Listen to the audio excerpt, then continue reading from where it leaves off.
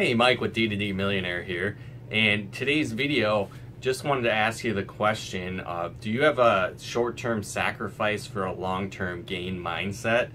If you don't, it might be a great thing to consider, especially when it comes to door-to-door sales.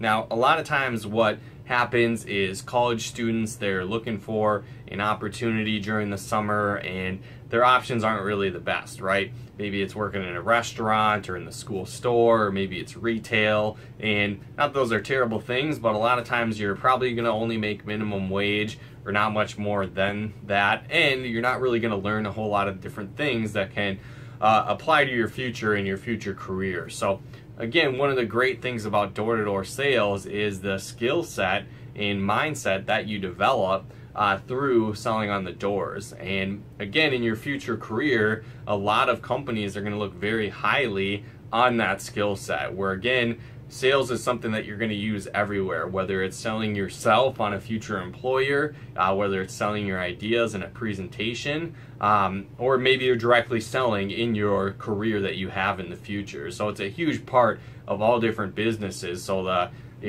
mindset it takes to be successful, the mental toughness, being able to handle rejection, all those different skills are going to be very beneficial in the long term that you can use for the future. And another thing is that door-to-door sales, while it may be more challenging, you might have to sacrifice more of your free time throughout the summer. Again, you might put more hours in going through that learning curve and that skill set. The income at the end of it can be a lot bigger as well. So for example, a lot of students are able to make the kind of income that they would in a full-time job over an entire year, where they can pay for their tuition every single year. So they work every summer in door-to-door sales, they make the income to pay off their tuition, so they're able to graduate without a lot of school loans and student debt and having that weight on their shoulders and that fear, that stress that comes along with that. So again, not everyone's going to do that, but it has the opportunity of creating that kind of income if you are consistent with it, you learn the skill sets, and you work through that learning curve. So again, that short-term sacrifice can really pay off a lot in the long run. So again, it's really just something to keep in mind when you're choosing summer opportunity, whether it's a part-time job in retail or a restaurant or at the school store or something like that,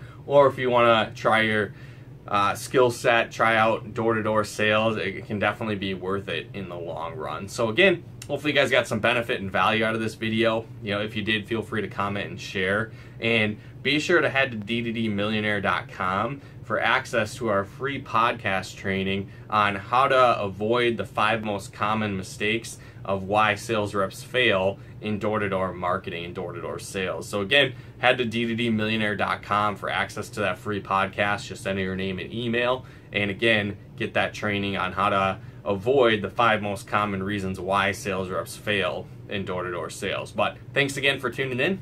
We'll talk to you more soon.